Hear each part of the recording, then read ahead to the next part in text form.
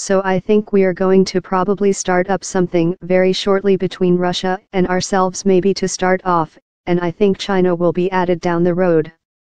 We'll be talking about non-proliferation, we'll be talking about a nuclear deal of some kind, and I think it'll be a very comprehensive one, he said.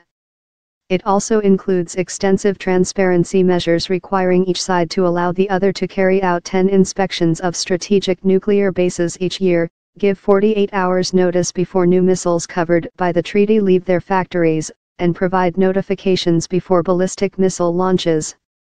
Trump has called the New START treaty concluded by his predecessor, Barack Obama, a bad deal and one-sided. The Kremlin said the two sides confirmed they intended to activate dialogue in various spheres, including strategic security. The two men, who last chatted informally at a dinner of world leaders in Buenos Aires on December 1, briefly talked about the report by U.S. Special Counsel Robert Mueller that concluded Trump did not collude with Russia during his 2016 presidential campaign. Putin seemed amused, said Trump. He said something to the effect that it started off as a mountain, and it ended up being a mouse. But he knew that because he knew there was no collusion whatsoever. Pretty much that's what it was, he said. The Kremlin said the call was initiated by Washington. It said the two leaders agreed to maintain contacts on different levels and expressed satisfaction with the businesslike and constructive nature of the conversation.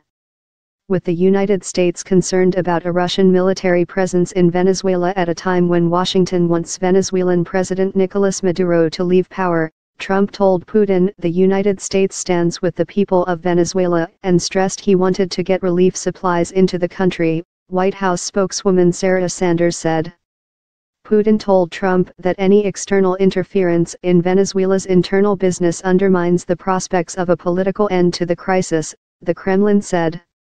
The two leaders discussed Ukraine. Trump cancelled a summit meeting with Putin late last year after Russia seized 3 Ukrainian Navy ships on November 25 and arrested 24 sailors. Putin also told Trump that the new leadership in Ukraine should take steps to solve the Ukrainian crisis, the Kremlin said. Sanders said Trump mentioned several times the need and importance of Russia stepping up and continuing to put pressure on North Korea to denuclearize.